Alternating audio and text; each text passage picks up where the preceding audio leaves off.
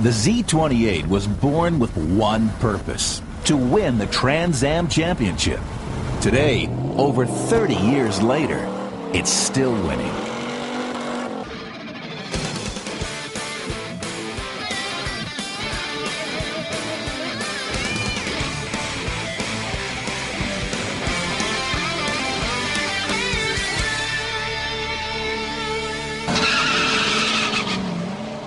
For muscle car fans, the mid-60s were a golden time, propelled by the all-out racing competition between Detroit's automakers.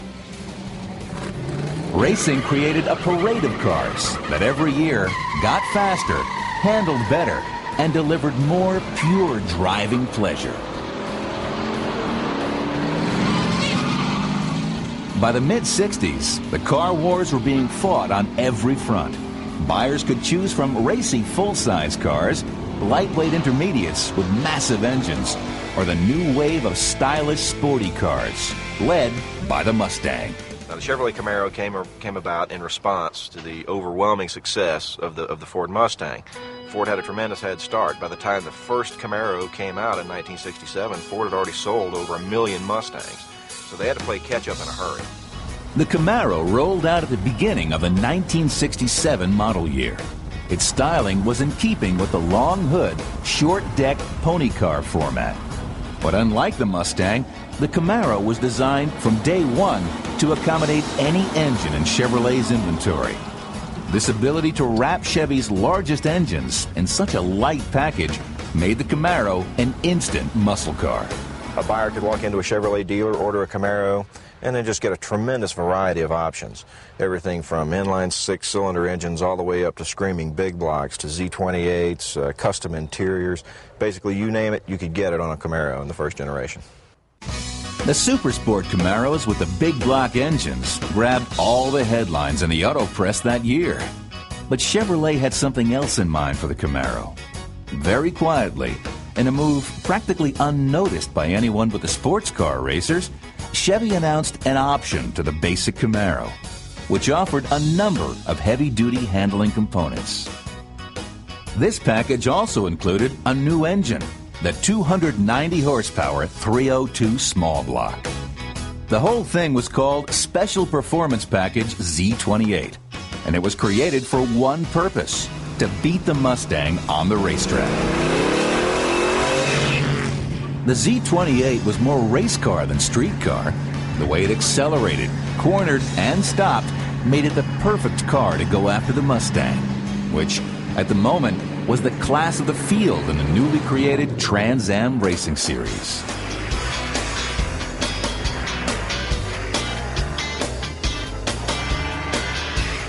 The Mustang had won the Trans Am Championship in 1966 without any real competition.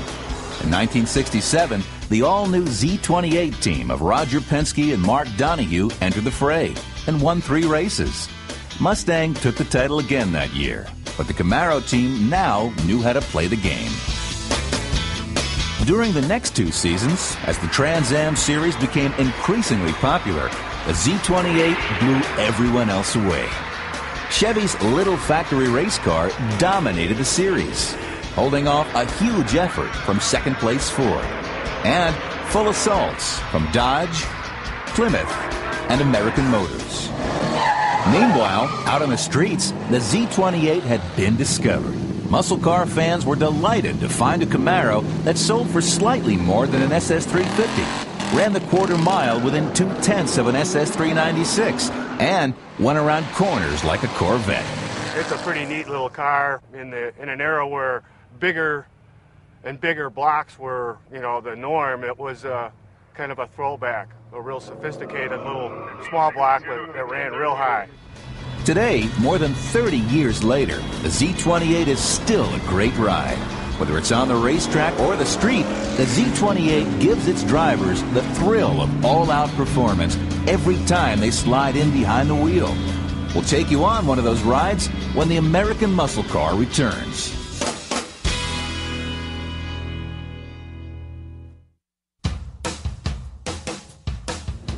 For a while, it looked like Chevrolet was going to ignore the pony car phenomenon.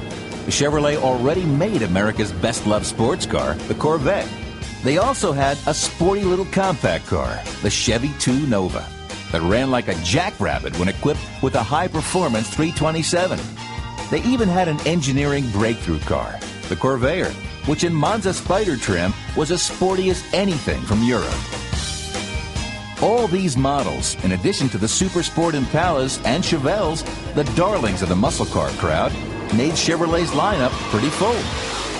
Start with the new Mustang 2+2 Fastback. But the pony car thing was here, whether Chevy wanted to play or not. So within 6 months of the Mustang's introduction, Chevy got busy. Their design centered around a one-piece unitized body with a separate front subframe, which allowed the engineers to optimize the car's front suspension. And since this front subframe cradled the engine, it was designed so that anything from the 155 horsepower six-cylinder engine to the mighty 450 horsepower 427 could be interchanged, a fact that was immediately apparent to street riders and racers everywhere. The most noticeable styling elements, like the spoilers and the cowl induction hood and things of that nature, were actually developed by Chevrolet engineering for use on the racetrack. So this is actually a case where the spoilers and the scoops and all those things really come from hardcore engineering to make the cars perform better. With all the hoopla surrounding the car's debut, including being chosen as the pace car for the 1967 Indy 500, the Camaro was a high-visibility item. Still, though, the Mustang was outselling all other pony cars combined. And some people at Chevrolet were convinced that this Trans Am racing thing had something to do with it. So, within 2 months of the Camaro's introduction, Chevy's engineers were hard at work making the Camaro not just legal, but competitive in Trans Am racing. Unfortunately, GM's brass frowned upon any kind of factory racing involvement. So, building a factory race car was, to say the least, politically incorrect. General Motors, as a company, was not actively involved in racing.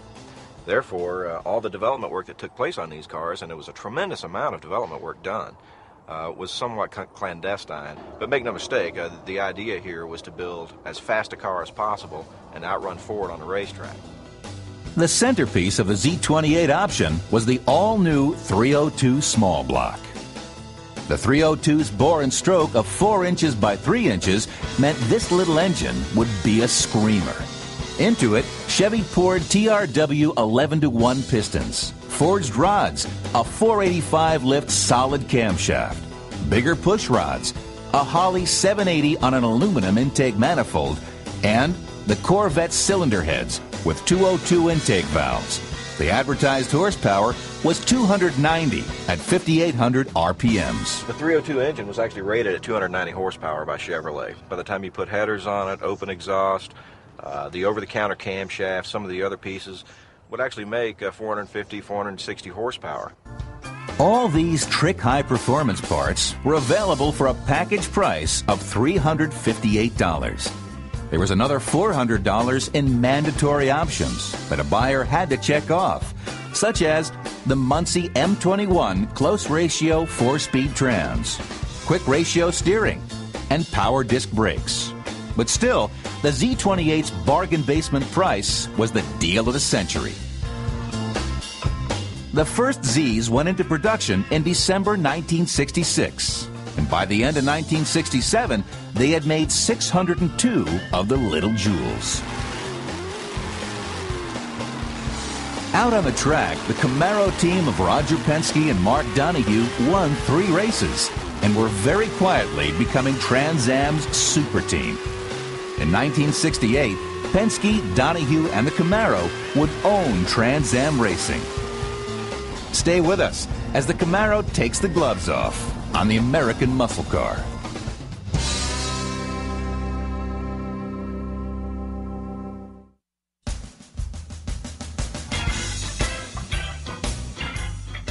Chevrolet was delighted with the Camaro's first-year sales. Over 200,000 Camaros went home in the hands of lucky buyers in 1967. making it one of Chevrolet's most successful new car introductions ever. So, rather than reinvent a pretty nice wheel, Chevy merely corrected some handling problems that 67 owners complained about and made the usual minor trim changes on the 68 models. One of the few shortcomings of the 67 Camaro were its single-leaf rear springs. So for 68, Chevy replaced these with much stiffer multi-leaf units. And it staggered the rear shocks to help control axle hop on acceleration.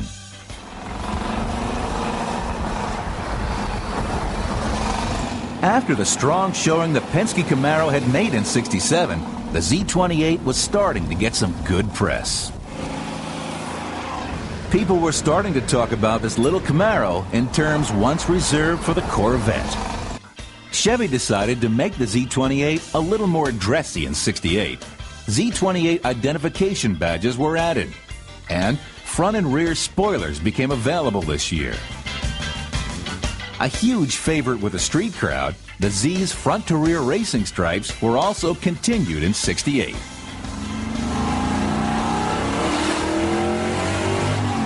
Again in 68, the screaming little 302 engine was the piece that made it all work. The SCCA changed the rules in 1968 to allow multiple carburation.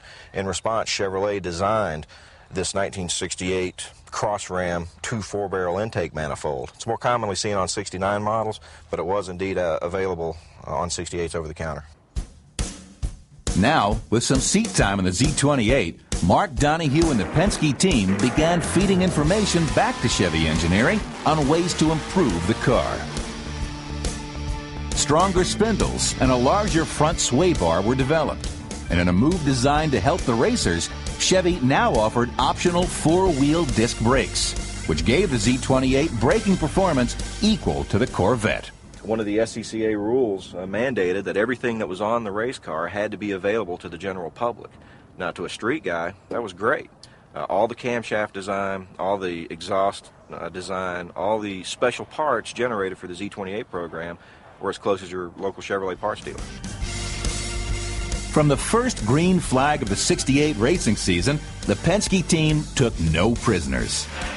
They ran away with the series championship, winning 10 out of 12 races, and winning 8 of these in a row. Back in the corporate office tower, the GM executives applauded their little factory racer, despite their no racing official policy. Also in 68, a Z28 won the NHRA Superstock Championship in a final race between, you guessed it, 2 Z28s.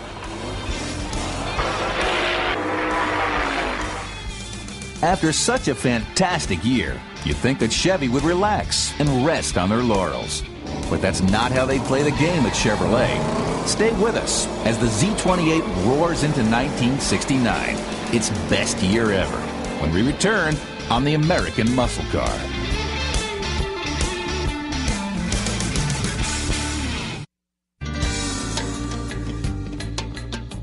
From 602 Z28 sold in 1967 to 4,199 sold in 1968.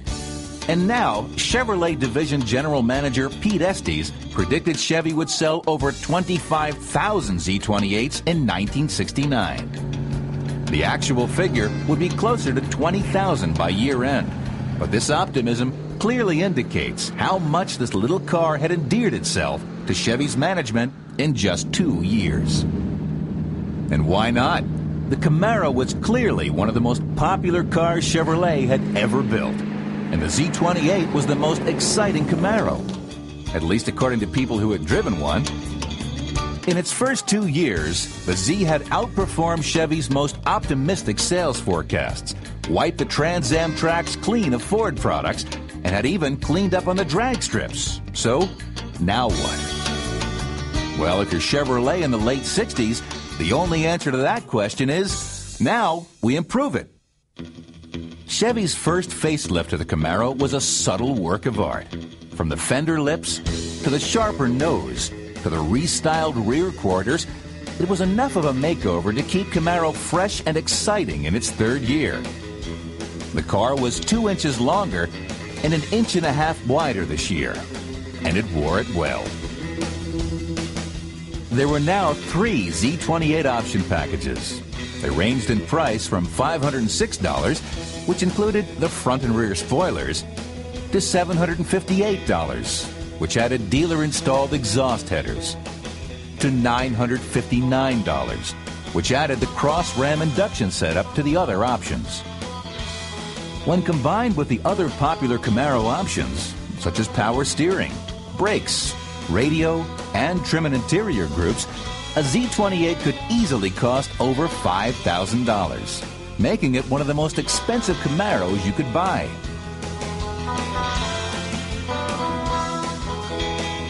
Under the hood, very little changed this year.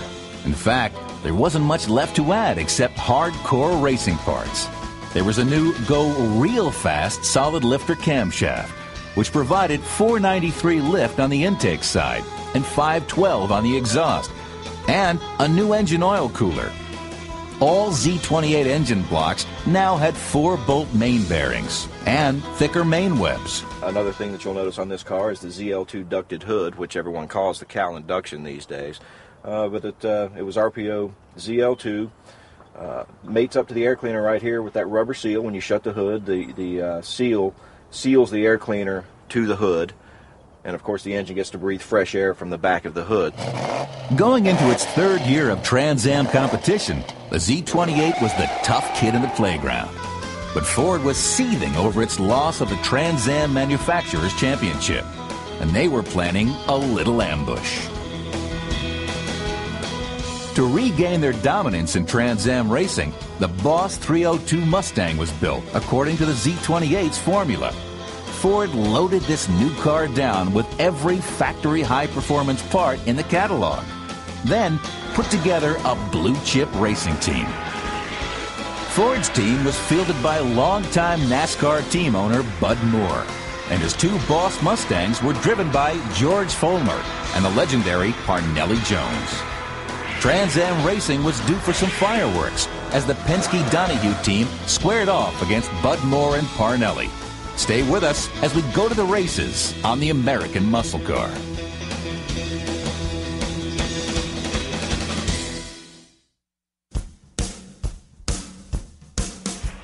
In its 5-year history, the Trans Am Series had changed from its silk scarf weekend racer beginnings into a bare-knuckles brawl between corporate giants.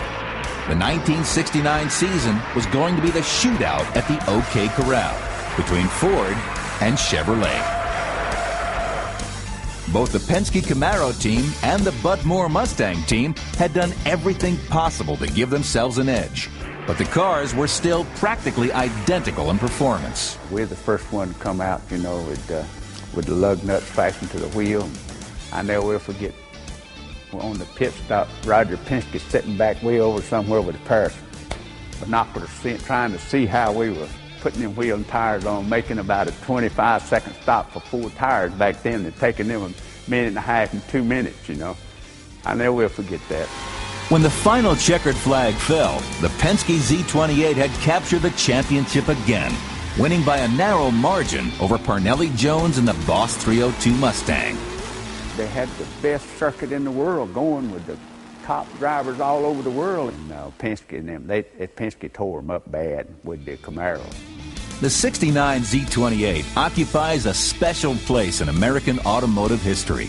It would take a truly spectacular car to replace it in Chevy's lineup. And as you might expect, that's just what Chevy had waiting in the wings.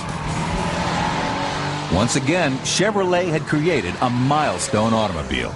Tony Rowe is a Camaro restorer who prefers the second-generation Camaro's body style.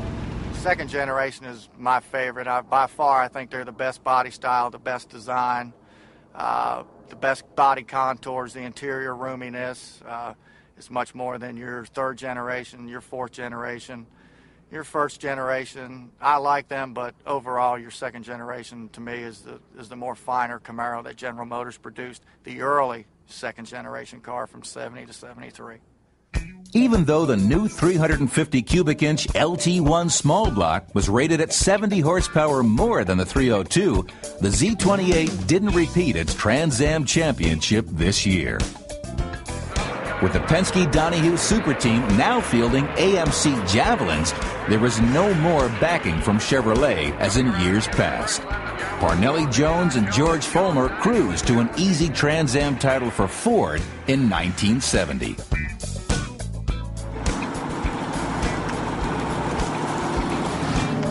As the 70s progressed into the era of unleaded gas, one after another, the supercars from the muscle era dropped off the automotive radar screen. Your Holly 780 went by the wayside in 72, and your horsepower rating was 245 for that year, which was a dramatic decrease from the years of 1970, 71.